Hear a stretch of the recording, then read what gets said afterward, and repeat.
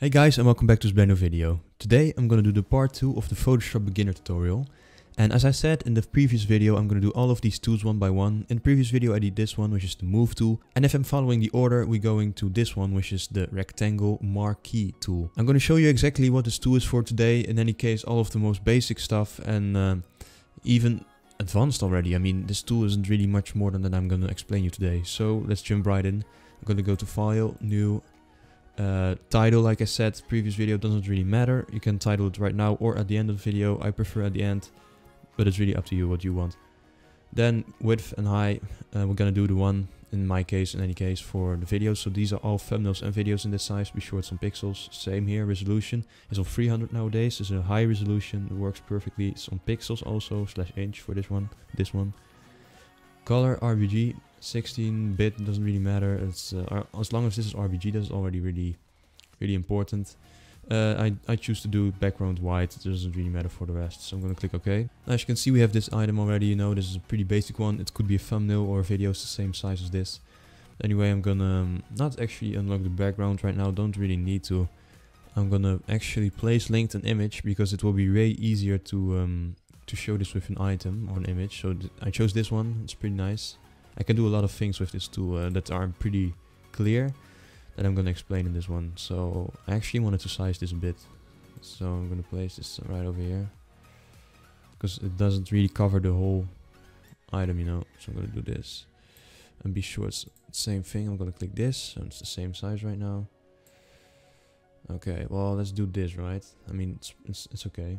Let's see if I can place it in the middle a little bit. Let's see. Like the bridge is in the middle, that would be nice. Yeah, like this, I guess, will be in the middle, something like this. Well, it doesn't really matter. Just gonna place it like this. It looks nice. But yeah, as you can see, it is in the middle right now. It looks pretty nice. It's a good image, and I'm gonna actually show you what to do with this tool. So basically, first of all, if you take this and you drag it out, you're gonna see or a square or rectangle. In any case, it's a 4-corner shape, and it just basically allows you to select a certain part of your image. For example, I'm gonna show you the middle. Yeah, like this. It also shows you, as you just saw, the little blue line that showed up. There it is. See if I can catch it again. Oh, come on. Yes. There it is. Yes, there we go. And that means basically that you're pretty much in the middle, you know, that both sides are the same size. And as you can see now, it's perfectly in the middle. So I'm going to click OK.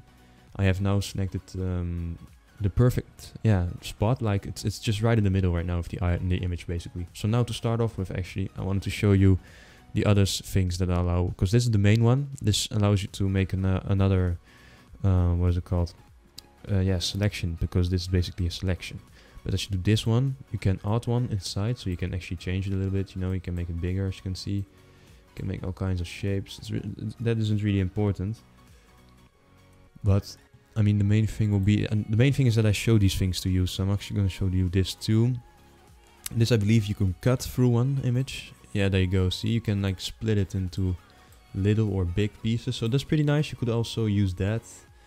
But there are other ways too to actually take parts of images and use like filters on it, something. But I'm going to do that in another video. But as you can see, this is pretty nice. This is basically for everything you want to use on squares and everything, and rectangles. You can use this tool really to edit anything. By the way, if you made a couple of these like selections and you wanted to remove them without doing Ctrl-Alt-Z, you want to go here up to selection and you go to deselect. And that way you can just deselect everything you just made, and that messed up a little bit. But for the actually more interesting part of this tool, I'm going to show you that you can like really combine this well with filters and everything. So let me just select the photo here. I'm going to go to filter, and Gaussian blur is already up here, but in case you want to know where it is, you go under blur and Gaussian blur. And as you can see, I can blur this like the middle without actually touching the sides next to it. So I can do this, I can click OK, so can I really see good what I did. That looks pretty nice, you know, it's an idea. As you can see here, the transition, and down here the transition from HD image to blurry middle. You can use it in some specific, like if you want to put a text here, it will go way easier now because you blur the part. And then also if you go down here on Gaussian blur, you double click it, and you can actually change it. Don't add another Gaussian blur filter because you will double the things and then it's not good. Just use one, you know, No, if I mean by that I mean that if you're gonna do another time filter Gaussian blur now because you don't find it blurry enough, you're gonna use double, triple Gaussian blurs and you don't want that. So you want to click on the Gaussian blur effect again so that you can actually change on how much it is. So I'm gonna say 6 and that will become 6. It's pretty blurry, as you can see. Now you can really put a text or anything you want. And from distance, how does that look? Now, you don't really see it from distance. I mean, I use this, as I said in previous videos, for some time to look from distance how people would see it as a thumbnail, for example. But now you guys can see, yeah, you can go your own way. I believe if you put like 20 or something, it will be way different. As you can see, that actually takes part of it. As you can see it from distance now, it's actually changed a bit. But anyway, I'm going to show you something more interesting even that you can also do. So I'm going to put it at what I'm going to put at 6. Let's do 6. So that stays pretty clear almost.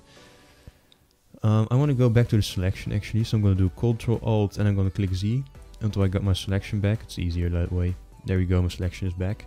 So I want to show you a little bit what this tool can do else. It is especially under the select bar. As you can see here, now you can select all, you just select all. I don't even have to do that. You're basically going to go all the way around this image. It's going to be selected like this. This select, as I said, is if you want to undo something, you know, make something undone, or just don't do it at all. You want to deselect something because, yeah, maybe you didn't want it. Something really interesting what I wanted to show you is inverse. I'm going to click that.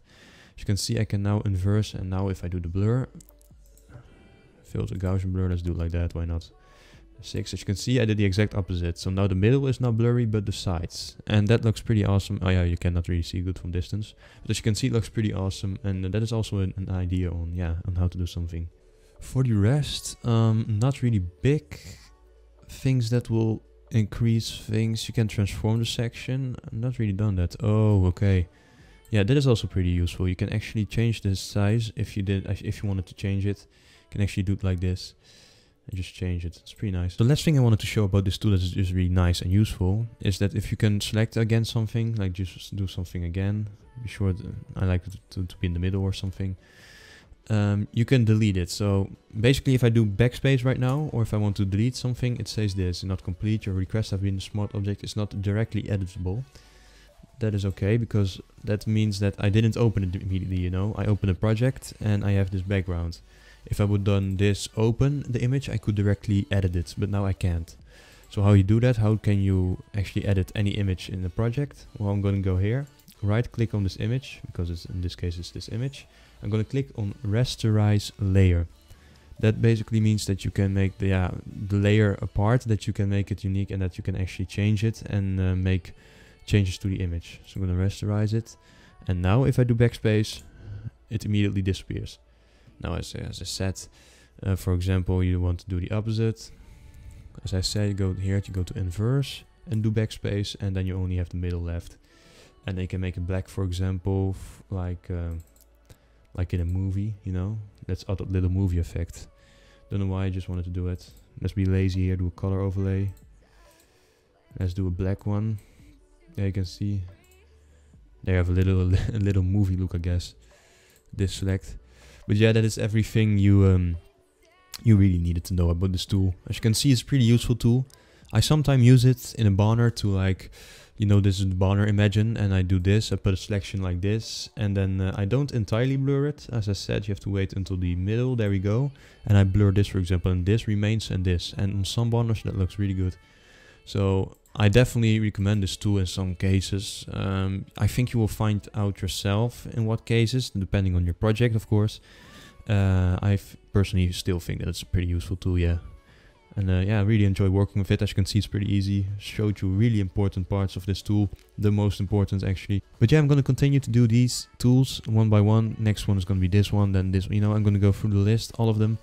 And in the end, you know, you will be able to use all of these tools and also the filters that I use, because next to these tools, you will mainly use select, as I said, in this one, filter, and this one. But these adjustments are basically the filter of this one. But that you will understand that through these videos. I definitely advise you to watch every single video I make of these tools right here if you really want to become really much better in Photoshop.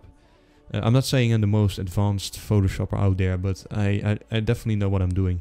So be sure to to follow all of my videos if you really want to know how to actually just use Photoshop like it's a normal thing, you know. Don't have to think too much about everything you do. With that all said, I hope you enjoyed this video. Please leave a like, would be really nice. Subscribing to my channel would also be really nice, would really appreciate that. And I hope to see you in my next video. Goodbye.